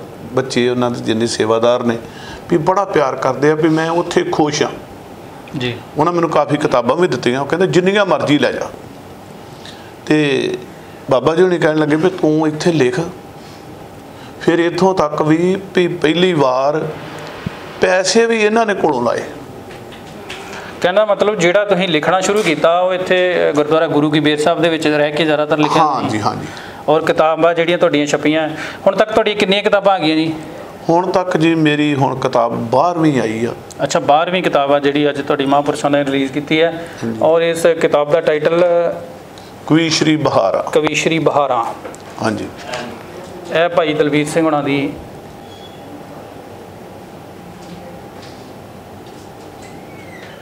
पिछली साइड भी विखाओ ये महापुरख बाबा सज्जन सिंह जी ये कई बारी कहते भी नहीं मैं क्या भी तुम हम साढ़े 2 होना चाहते हैं इदा नहीं हूँ तुम कोई ईश्वर बना के छेड़ा फिर इन्ना वादा इन्हों भी साड़ी एक एक कविता का इन्हों पता कि कविता किदां गाई ये किहड़ी तर्ज आ महापुरुषो जे तुसीं साथ दे रहे हो ना ਤੁਹਾਡੇ ਸਾਥ ਦੇਣ ਦੇ ਨਾਲ ਹੋਰ ਜਿਹੜੇ ਨਵੀਂ ਪੀੜ੍ਹੀ ਦੇ ਕਵੀਸ਼ਰ ਆ ਉਹ ਵੀ ਅੱਗੇ ਆਉਣਗੇ ਕਿਉਂਕਿ ਕਈ ਵਾਰ ਜੇ ਚੀਜ਼ ਦੀ ਕਦਰ ਨਾ ਹੋਏ ਤੇ ਫਿਰ ਉਹ ਨਵੇਂ ਲੋਕ ਅੱਗੇ ਆਉਣ ਤੋਂ ਡਰਦੇ ਆ ਜੇ ਉਹਨਾਂ ਨੂੰ ਪਤਾ ਹੋਵੇ ਸਾਡੀ ਕਦਰ ਆ ਮਹਾਂਪੁਰਖ ਸਾਡੇ ਨਾਲ ਨੇ ਸਾਡੀ ਹੈਲਪ ਕਰ ਰਹੇ ਨੇ ਔਰ ਜਿਵੇਂ ਤੁਸੀਂ ਕਿਹਾ ਸੀਗੇ ਤੁਸੀਂ ਗੁਰੂ ਕੀ ਬੇਰ ਨੂੰ ਕਵੀਸ਼ਰੀ ਦਾ ਘਰ ਬਣਾਓਗੇ ਤਾਂ ਬੜੀ ਵਧੀਆ ਉਪਰਾਲਾ ਤੇ ਦਲਬੀਰ ਸਿੰਘ ਗਿੱਲ ਜੀ ਫਿਰ ਆਪਣਾ ਜੱਥਾ ਬਣਾਉਣ ਤੋਂ ਬਾਅਦ ਜਿੰਨਾ ਕਿ ਮੈਂ ਜਾਣਦਾ ਤੁਸੀਂ ਯੂਕੇ ਸੈਟਲ ਹੋ ਗਏ ਯੂਕੇ ਦਾ ਕਿਵੇਂ ਸਬੱਬ ਬਣਿਆ ਤੁਹਾਡਾ ਉੱਥੇ ਜੀ ਜਦੋਂ ਨਾ ਬੰਦਾ ਮਾਝੇ 'ਚ ਹੁੰਦਾ ਜੀ ਉਹਦੀ ਸੋਚ ਹੋਰ ਆ ਜੀ ਮਾਲਵੇ 'ਚ ਸੋਚ ਹੋਰ ਹੋ ਜਾਂਦੀ ਹੈ ਤੇ ਦੁਆਬੇ 'ਚ ਹੋਰ ਹੋ ਜਾਂਦੀ ਪ੍ਰੋਗਰਾਮ ਜ਼ਿਆਦਾ ਸਾਡੇ ਹੁੰਦੇ ਸੀ ਦੁਆਬੇ 'ਚ ਜੀ ਉੱਥੇ ਜਿਹੜੇ ਮੇਰੇ ਰਹਿਣ ਵਾਲੇ ਸੀ ਨਾ ਜੀ ਭਾਈ ਗੁਰਦੇਵ ਸਿੰਘ ਹੋਣੀ ਜਾਂ ਹੋਰ ਮਿੱਤਰ ਸੱਜਣ ਜੀ ਉਹ ਸਾਡੇ ਨਾਲ ਬੜਾ ਪਿਆਰ ਕਰਦੇ ਹੁੰਦੇ ਸੀ ਤੇ ਉੱਥੇ ਗੱਲ ਹੀ ਹਰ ਘਰ 'ਚ ਚੱਲਦੀ ਆ ਵੀ ਬਾਹਰ ਚਲ ਗਿਆ ਮੁੰਡਾ ਜੀ ਜੀ ਜੀ ਬਾਹਰ ਚਲ ਗਈ ਕੁੜੀ ਇਹੋ ਸੀ ਉਹ ਸਮਾਂ ਉਦੋਂ ਸੀ ਜਦੋਂ ਬਹੁਤ ਖਾੜਕੂ ਆਦ ਦਾ ਸਮਾਂ ਸੀ ਹਾਂਜੀ 80 ਤੋਂ 90 ਦਾ ਹਾਂਜੀ ਉਹਨਾਂ ਦਿਨਾਂ 'ਚ ਮੈਂ ਤੇ ਗਿਆਨੀ ਨਰਮਲ ਸਿੰਘ ਚੋਲਾ ਸਾਹਿਬ ਵਾਲੇ ਜੀ ਹਾਂਜੀ ਉਹ ਇਕੱਠੇ ਸਾਂ ਜੀ ਤੇ ਫੜੋ ਫੜਾਈ ਰੋਜ਼ ਰਹਿੰਦੀ ਜੀ ਜੀ ਤੇ ਉਸ ਕਾਰਨ ਮੇਰੇ ਘਰ ਵਾਲੀ ਦੇ ਦਰਦ ਹੋਣ ਲੱਗ ਪਈ ਜੀ ਬਹੁਤ ਜ਼ਿਆਦਾ ਅੱਛਾ ਜੀ ਡਾਕਟਰ ਕਹਿੰਦੇ ਵੀ ਹੋਰ ਕੋਈ ਗੱਲ ਨਹੀਂ ਵੀ ਇਹਦੇ ਮਨ 'ਚ ਥੋੜਾ ਟੈਨਸ਼ਨ ਹੈ ਤੇ ਉਹ ਸਾਡੀਆਂ ਪਿੰਡੋਂ ਹੀ ਕੁੜੀਆਂ ਸੀ ਕੁਝ ਰਿਸ਼ਤੇਦਾਰਾਂ 'ਚੋਂ ਉਹ ਕਹਿਣ ਲੱਗੀਆਂ ਵੀ ਜੇ ਤੁਸੀਂ ਸਾਡਾ ਗੱਲ ਮੰਨੋ ਤੇ ਅਸੀਂ ਇਹਨੂੰ ਨਾਲ ਲੈ ਜਾਂਦੇ ਬਾਹਰ ਯੂਕੇ ਲੈ ਜਾਂਦੇ ਬੱਚੇ ਲੈ ਜਾਂਦੇ ਠੀਕ ਹੈ ਚਲੋ ਮੈਂ ਕਿਹਾ ਵੀ ਜਿੱਦਾਂ ਰਹੇ ਸਾਡਾ ਜੋ ਹੋਊਗਾ ਅਸੀਂ ਵੇਖਾਂਗੇ ਤੇ ਉਹ ਫਿਰ ਇਦਾਂ ਬਣ ਗਿਆ ਸਬੱਬ ਵੀ ਉਹ ਯੂਕੇ ਚਲੇ ਗਏ ਤੁਹਾਡੇ ਮਿਸੀ ਚਲੇ ਗਏ ਪਹਿਲਾਂ ਤੇ ਬਾਅਦ ਚ ਫਿਰ ਤੁਹਾਨੂੰ ਲੈ ਗਏ ਮੈਂ ਬਾਅਦ ਚ ਤੇ ਮੇਰਾ ਇੱਕ ਕਾਕਾ ਜਿਹੜਾ ਉੱਥੇ ਫਿਰ ਯੂਕੇ ਚ ਰਹਿੰਦੇ ਹੋਇਆ ਵੀ ਕਵੀਸ਼ਰੀ ਜਾਰੀ ਰੱਖੀ ਜੀ ਮੈਂ ਜੀ ਜਾਂਦਿਆਂ ਘਰਦਿਆਂ ਨੂੰ ਇੱਕੋ ਗੱਲ ਆਖੀ ਜੀ ਵੀ ਮਹਾਰਾਜ ਨੇ ਸਾਡੇ ਭਾਗਾਂ 'ਚ ਕੰਮ ਨਹੀਂ ਗਾ ਲਿਖਿਆ ਤੇ ਅਸੀਂ ਇਹੋ ਕੁਛ ਹੀ ਇਹੀ ਕਰਨਾ ਤੇ ਬਸ ਫਿਰ ਇਦਾਂ ਹੀ ਹੈ ਜੀ ਚੱਲੀ ਗਏ ਨਾਲ ਅੱਛਾ ਉੱਥੇ ਵੀ ਲਿਖੀ ਗਏ ਔਰ ਆਪਣਾ ਤੁਹਾਡਾ ਜਿਹੜਾ ਜੱਥਾ ਉਹਦੇ ਨਾਲ ਬਕਾਇਦਾ ਤੁਸੀਂ ਹਾਂ ਜੀ ਸੇਵਾ ਕਰੀ ਗਏ ਦੋਸਤੋ ਮਿਲਦੇ ਆ ਛੋਟੇ ਜਿਹੇ ਬ੍ਰੇਕ ਤੋਂ ਬਾਅਦ ਦੋਸਤੋ ਸਾਡੇ ਨਾਲ ਨੇ ਪੰਥ ਦੇ ਮਹਾਨ ਕਵੀਸ਼ਰ ਭਾਈ ਦਲਬੀਰ ਸਿੰਘ ਜੀ ਗਿੱਲ ਮਹਿਮੇਚੱਕੀਆ ਔਰ ਸਤਿਕਾਰਯੋਗ ਬਾਬਾ ਸੱਜਣ ਸਿੰਘ ਜੀ ਗੁਰੂ ਕੀ ਪੇਰ ਵਾਲੇ। ਤੇ ਭਾਈ ਦਲਬੀਰ ਸਿੰਘ ਜੀ ਜਿਹੜੇ ਨਵੇਂ ਮੁੰਡੇ ਕਵੀਸ਼ਰ ਬਣਨਾ ਚਾਹੁੰਦੇ ਨੇ, ਕਿਉਂਕਿ ਹੁਣ ਸੋਸ਼ਲ ਮੀਡੀਆ ਦਾ ਯੁੱਗ ਆ, ਸੋਸ਼ਲ ਮੀਡੀਆ ਦੇ ਉੱਤੇ ਜਿਹੜੇ ਧਰਮ ਪ੍ਰਚਾਰ ਦੇ ਨਾਲ ਜੁੜੇ ਹੋਏ ਵਿਅਕਤੀ ਨੇ, ਜਾਂ ਇਹ ਕਹਿ ਲਓ ਸਾਡੇ ਰਾਗੀ ਸਿੰਘ ਨੇ, ਸਾਡੇ ਪਾਠੀ ਸਿੰਘ ਨੇ, ਸਾਡੇ ਕਵੀਸ਼ਰ ਸਿੰਘ ਨੇ, ਉਹ ਕਿਤੇ ਨਾ ਕਿਤੇ ਆ ਕੇ ਇਹ ਸਵਾਲ ਖੜਾ ਹੋ ਜਾਂਦਾ ਹੈ ਕਿ ਉਹਨਾਂ ਦੀ ਜਿਹੜਾ ਰੋਜੀ ਰੋਟੀ ਦਾ ਮਤਲਬ ਇੰਨਾ ਵਧੀਆ ਪ੍ਰਬੰਧ ਨਹੀਂ ਹੁੰਦਾ ਜਿੰਨਾ ਕਿ ਦੂਸਰੇ ਕਲਾਕਾਰਾਂ ਦਾ ਕਹਿ ਲਓ ਜਾਂ ਦੂਸਰੇ ਲੋਕਾਂ ਦਾ। ਇਹਦੇ ਬਾਰੇ ਕੀ ਕਹਿਣਾ ਚਾਹੋਗੇ ਤੁਸੀਂ? ਵੇਖੋ ਜੀ, ਇਹ ਤਾਂ ਗੱਲ ਬਿਲਕੁਲ ਜਦੋਂ ਤੋਂ ਦੁਨੀਆ ਚੱਲੀ ਹੈ ਨਾ ਜੀ, ਮਾੜਾ ਬਹੁਤ ਛੇਤੀ ਲੋਕਾਂ ਨੂੰ ਦਿੱਤਾ ਜਾ ਸਕਦਾ ਜੀ। ਚੰਗਾ ਸੱਭਿਆਚਾਰ ਦੇਣਾ ਇਹ ਬੜਾ ਹੀ ਮੁਸ਼ਕਿਲ ਆ ਵਿਸ਼ਾ। ਮੈਂ ਜਿੰਨੀਆਂ ਵੀ ਕਿਤਾਬਾਂ ਲਿਖਦਾ ਜੀ, ਮੈਂ ਕੋਸ਼ਿਸ਼ ਕਰਦਾ ਵੀ ਇਹਦੇ 'ਚ ਆਪਣੇ ਬਿਜ਼ਨਸ ਨੂੰ ਨਾ ਰੱਖਿਆ ਜਾਏ ਜੀ। ਜਿੰਨੇ ਵੀ ਆ ਮੇਰੇ ਵੀਰ ਨੇ, ਸ਼ਾਗਿਰਦ ਨੇ, ਉਹ ਜਦੋਂ ਵੀ ਕਹਿੰਦੇ ਵੀ ਅਸੀਂ ਕਿਤਾਬ ਛਪਵਾਉਣੀ ਆ ਜੀ, ਮੈਂ ਇਹ ਕਦੇ ਨਹੀਂ ਸੋਚਿਆ ਵੀ ਨਹੀਂ ਜਿਹੜਾ ਕੰਮ ਮੇਰੇ ਰਾਹੀਂ ਹੋਊਗਾ ਇਹੀ ਧਰਮ ਵਾ। ਕੋਈ ਵੀ ਕਰੇ ਤੇ ਕਰੇ ਸਹੀ ਧਰਮ ਦਾ ਕੰਮ। ਬਾਕੀ ਜੋ ਵੇਖਿਆ ਮੈਂ ਜ਼ਿੰਦਗੀ 'ਚ, ਕੋਈ ਵੀ ਕੰਮ ਨਹੀਂ ਛੋਟਾ ਹੁੰਦਾ, ਬੰਦਾ ਹੀ ਛੋਟਾ ਹੋ ਜਾਂਦਾ।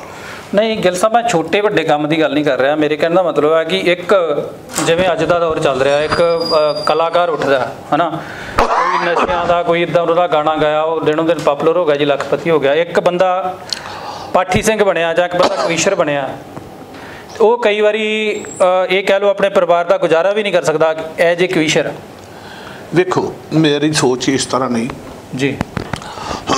ਮੈਂ ਸੋਚਦਾ ਵੀ ਕੋਈ ਵੀ ਬੰਦਾ ਜਿਹੜਾ ਨਾ ਜੀ, ਉਹ ਆਪਣੇ ਕੰਮ 'ਚ ਤਗੜਾ ਹੋਵੇ ਸਹੀ ਜੀ, ਟਾਈਮ ਨਾ ਪਾਸ ਕਰੇ, ਪੂਰੇ ਉਹਨੂੰ ਕੁਝ ਨਹੀਂ ਹੁੰਦਾ। ਕਹਿਣ ਦਾ ਮਤਲਬ ਕਿ ਜਿਹੜਾ ਕੰਮ ਦਿਲੋਂ ਕਰੋਗੇ ਤੇ ਹਰ ਖੇਤਰ ਦੇ ਵਿੱਚ, ਅੱਜ ਵੀ ਕਵੀਸ਼ਰੀ ਦੇ ਵਿੱਚ ਬਹੁਤ ਜ਼ਿਕਰਯੋਗ ਜਿਹੜੇ ਨਾਮ ਨੇ ਜਿਨ੍ਹਾਂ ਨੇ ਕਵੀਸ਼ਰੀ ਦੇ ਵਿੱਚ ਵੀ ਔਰ ਢਾਡੀ ਗਾਇਕੀ ਦੇ ਵਿੱਚ ਵੀ, ਜਾਂ ਇਹ ਕਹਿ ਲਓ ਕੀਰਤਨ ਦੇ ਵਿੱਚ ਵੀ ਇਹੋ ਜਿਹਾ ਮੁਕਾਮ ਬਣਾਇਆ ਨੇ ਕਿ ਉਹਨਾਂ ਨੂੰ ਕਿਸੇ ਚੀਜ਼ ਦੀ ਕਮੀ ਨਹੀਂ ਹੈ। ਕਵੀਸ਼ਰੀ ਦੇ ਵਿੱਚ ਵੀ ਬੜੇ ਜ਼ਿਕਰਯੋਗ ਨਾਮ ਨੇ। ਅੱਜ ਦੀ ਤਰੀਕ ਦੇ ਵਿੱਚ ਕਵੀਸ਼ਰੀ ਵੀ ਲੋਕ ਸੁਣਦੇ ਨੇ। ਪਿਛਲੇ ਦਿਨੀ ਤੁਸੀਂ ਭਾਈ ਮਹਿਲ ਸਿੰਘ ਜੀ ਚੰਡੀਗੜ੍ਹ ਵਾਲੇ ਜਿਹੜੇ, ਉਹਨਾਂ ਦਾ ਕਿੰਨਾ ਪ੍ਰਸੰਗ ਲੋਕਾਂ ਨੇ ਪਸੰਦ ਕੀਤਾ। ਸਾਡੇ ਇਲਾਕੇ ਦੇ ਭਾਈ ਕੇਵਲ ਸਿੰਘ ਜੀ ਮਹਿਤਾ, ਉਹਨਾਂ ਦੇ ਪ੍ਰਸੰਗ, ਜੋਗਾ ਸਿੰਘ ਜੋਗੀ ਜੀ ਨੂੰ ਅੱਜ ਲੋਕ ਸੁਣਦੇ ਨੇ। ਹੋਰ ਜਿੰਨੇ ਕਵੀਸ਼ਰ ਨੇ ਸਾਡੇ, ਉਹਨਾਂ ਸਾਰਿਆਂ ਨੂੰ ਜਿਹੜੇ ਪ੍ਰਸੰਗ ਜ਼ਿਕਰਯੋਗ ਨੇ ਉਹ ਲੋਕ ਸੁਣਦੇ ਨੇ, ਉਹਨਾਂ ਨੂੰ ਪਿਆਰ ਦਿੰਦੇ ਨੇ, ਉਹਨਾਂ ਨੂੰ ਪ੍ਰੋਗਰਾਮਾਂ 'ਤੇ ਵੀ ਬੁਲਾਉਂਦੇ ਨੇ। ਲੇਕਿਨ ਜੇ ਇਹ ਸੋਚ ਕੇ ਕਿ ਜਿਹੜੇ ਨੌਜਵਾਨ ਇਹ ਸੋਚਦੇ ਨੇ ਕਿ ਇਸ ਲਾਈਨ ਦੇ ਵਿੱਚ ਸਾਡਾ ਫਿਊਚਰ ਨਹੀਂ ਹੈ, ਉਹਨਾਂ ਦੀ ਮੇਰੇ ਖਿਆਲ ਗਲਤ ਸੋਚ ਹੈ। ਗਲਤ ਸੋਚ। ਇੱਕ ਵਾਰੀ ਫਿਰ ਵੇਖੋ, ਮੈਂ ਨਾ ਬੜਾ ਪਿਆਰ ਰਿਹਾ ਮੇਰਾ ਕਲਾਕਾਰਾਂ ਨਾਲ ਵੀ ਜੀ, ਮਿਲਦੇ ਸੀ ਜੀ, ਮਿਲਦੇ। ਉਹਨਾਂ ਮੈਨੂੰ ਕਦੇ ਵੀ ਨਹੀਂ ਸੀ ਕਿਹਾ ਜੀ ਵੀ ਤੂੰ ਹਾਂ ਕੰਮ ਛੱਡ ਦੇ, ਤੇ ਉਹਨਾਂ ਸਗੋਂ ਇਹ ਗੱਲ ਆਖਣਾ ਵੀ ਤੁਹਾਡਾ ਕੰਮ ਚੰਗਾ ਆ, ਇੱਜ਼ਤਦਾਰ ਕੰਮ ਹੈ, ਇੱਜ਼ਤਦਾਰ ਆ। ਸਾਡਾ ਤੇ ਪਤਾ ਨਹੀਂ ਸਟੇਜ ਤੇ ਜਾਂਦਿਆਂ ਗਾਲਾਂ ਕਹਿਣ ਕੱਢਣ ਲੱਗ ਪਾ। ਤੇ ਫਿਰ ਤੁਸੀਂ ਆ ਵੇਖੋ ਵੀ ਜਿੰਨੇ ਕਲਾਕਾਰ ਵੀ ਵੱਡੇ ਵੱਡੇ ਹੋਏ ਫਿਲਮਾਂ 'ਚ ਜਾਂ ਹੋਰ, ਉਹਨਾਂ ਲਈ ਹਸਪਤਾਲ 'ਚ ਜਾਣ ਨੂੰ ਪੈਸਿਆਂ ਦੀ ਲੋੜ ਪਈ, ਮੰਗਣ ਦੀ, ਕਿਉਂਕਿ ਉਹ ਪੈਸੇ ਜਿੱਦਾਂ ਆਉਂਦੇ ਆ ਉੱਦਾਂ ਹੀ ਜਾਂਦੇ ਆ। ਬਿਲਕੁਲ ਸਹੀ ਗੱਲ ਹੈ ਜੀ। ਤੇ ਸਾਡੇ ਮਹਿਕਮੇ 'ਚ ਕੋਈ ਵੀ ਐਸਾ ਨਹੀਂ ਬੰਦਾ ਵੀ ਜਿਹੜਾ ਕਹੇ ਵੀ ਮੈਂ ਇਲਾਜ ਖੁਣੋਂ ਮਰ ਗਿਆ। ਤੇ ਜੇ ਉਹਨੇ ਕਦੇ ਕੋਈ ਬਣਾਇਆ ਹੀ ਨਹੀਂ, ਕਵੀਸ਼ਰੀ 'ਚ, ਢਾਡੀ ਪੁਣੇ 'ਚ, ਕਥਾ 'ਚ, ਕੀਰਤਨ ਆ, ਮਤਲਬ ਇਹ ਕਹਿਣ ਦਾ ਮਨੋਂ ਕੰਮ ਹੀ ਨਹੀਂ ਕੀਤਾ, ਦਿਲ ਲਾ ਕੇ ਨਹੀਂ ਕੀਤਾ, ਤੇ ਉਹ ਕਿਸੇ ਵੀ ਕੰਮ 'ਚ ਕਾਮਯਾਬੀ ਨਹੀਂ ਮਿਲ ਸਕਦੀ। ਅੱਛਾ ਗਿੱਲ ਸਾਹਿਬ, ਜਿਹੜੇ ਸਾਡੇ ਨਵੇਂ ਸਰੋਤੇ ਸੁਣ ਰਹੇ ਨੇ, ਨਵੀਂ ਪੀੜ੍ਹੀ ਜਿਹੜੀ ਮੋਬਾਈਲਾਂ ਨਾਲ ਜੁੜੀ ਆ ਨਾ, ਸਾਡਾ ਇੰਟਰਵਿਊ ਸੁਣ ਰਹੇ ਨੇ, ਉਹਨਾਂ ਨੂੰ ਕਵੀਸ਼ਰੀ ਦੇ ਔਰ ਢਾਡੀ ਜਿਹੜੀ ਪਰੰਪਰਾ ਗੁਰੂ ਸਾਹਿਬ ਨੇ ਸ਼ੁਰੂ ਕੀਤੀ ਹੈ, ਉਹਦੇ ਬਾਰੇ ਥੋੜ੍ਹਾ ਵਿਸਥਾਰ 'ਚ ਦੱਸੋ। ਇਹ ਕਿੱਥੋਂ ਸ਼ੁਰੂ ਹੋਈ, ਜਿਹੜੀ ਕਵੀਸ਼ਰੀ ਪਰੰਪਰਾ ਕਿੱਥੋਂ ਸ਼ੁਰੂ ਹੋਈ? ਢਾਡੀ ਸਿੰਘ ਜੀ ਇਹ ਗੁਰੂ ਹਰਗੋਬਿੰਦ ਸਾਹਿਬ ਮਹਾਰਾਜ ਜੀ ਨੇ ਜੀ ਸ਼ੁਰੂ ਕੀਤੇ ਨੇ ਜੀ। ਜਿਹੜੀ ਕਥਾ ਹੈ ਜੀ ਜਾਂ ਕੀਰਤਨ ਆ ਜੀ, ਇਹ ਗੁਰੂ ਨਾਨਕ ਸਾਹਿਬ ਮਹਾਰਾਜ ਜੀ ਤੋਂ ਸ਼ੁਰੂ ਹੁੰਦੇ ਆ ਜੀ। ਸਾਨੂੰ ਕਵੀ ਨੇ ਛੇਤੀ ਇੱਕ ਦੂਜੇ ਦੀ ਲੜੀ ਨੂੰ ਟੁੱਟਣ ਨਹੀਂ ਦੇਣਾ ਜੀ, ਤੇ ਬੋਲਣਾ ਉਹਨੂੰ ਕਹਿੰਦੇ ਕਵੀਸ਼ਰ।